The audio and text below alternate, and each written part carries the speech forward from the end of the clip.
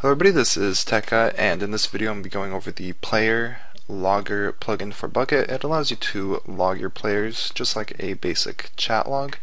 Now what makes this plugin better is it's not the full server log with all the plugin errors and everything, and what also makes it good is it's customizable, as you can see here, which I'm going to show you how to do. So getting directly into it, I'm going to download the plugin, keep it, and put it into my plugins folder in my server.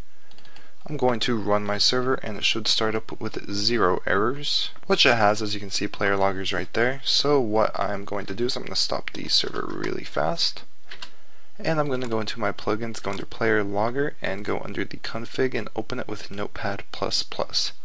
Now here you're going to have some basic options. We have log player block place, we have log player command, so every time they type a command you can see that, log player chat, block break, log banned blocks, log player login, and log player death. So you can customize it if you want to. For example, we can, if we don't want to see when somebody logged in, we can always change this to false. And if we don't want to see if somebody died, we can change that to false. And you can customize that as you would like to. So I'm going to start up my server and do some things in game and see if it works.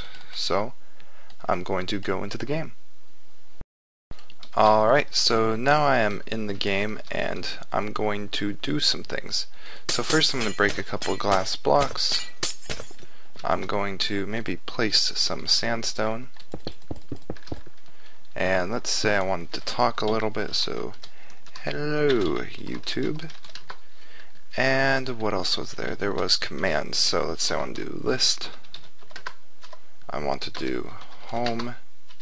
I want to do save all, and then I want to do stop, so it'll stop the server. And let's see if it worked. So we're going to go to plugins, PlayerLogger, users, and here's my properties. So I'm going to edit with Notepad++, and I did the save all reload, so that's before I started the video.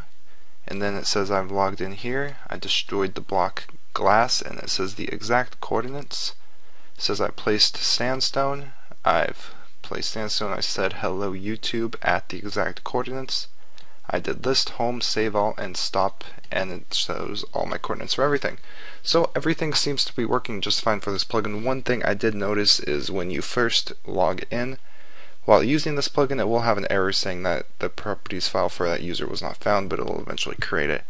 And everything will be fine. So I hoped I've helped you in some sort of way. I hope you find this plugin useful. If you are looking for a download, you can find it in the description, or if you happen to be viewing this on the plugin thread or Bukkit page, you can download it right there. So I hope you have a great day. Please comment, rate, and subscribe to Tekka US, and goodbye.